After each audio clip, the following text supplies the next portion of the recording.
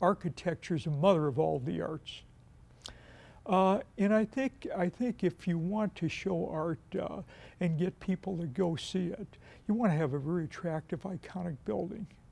And what Zaha Hadid is certainly iconic.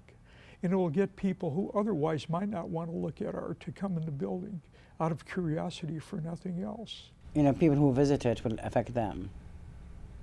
You know, you don't have to be in a place for years. It's very different when you live somewhere, but I mean, because it had to do with you, you know, looking at a glass or minutes or hours at an object which can inspire you to do something with yourself. And then it makes you curious, and you go and maybe look it up, or now you can look it up on the internet and go and buy a book and read it, and make you travel to other places in where you think. It's an opportunity to give back.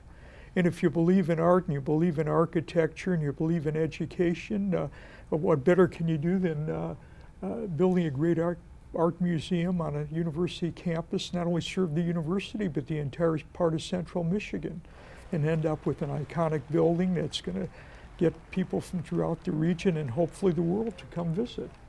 Yeah, I think it's important to know that there are champions behind these projects. And I think it's great to have a champion like Mr. Broad and us also university, because I think that no matter what, you need someone to be passionate about something to make it, to go through the next step, you know. And I think that's it gives you the confidence and sometimes the comfort that, you know, there is someone behind you.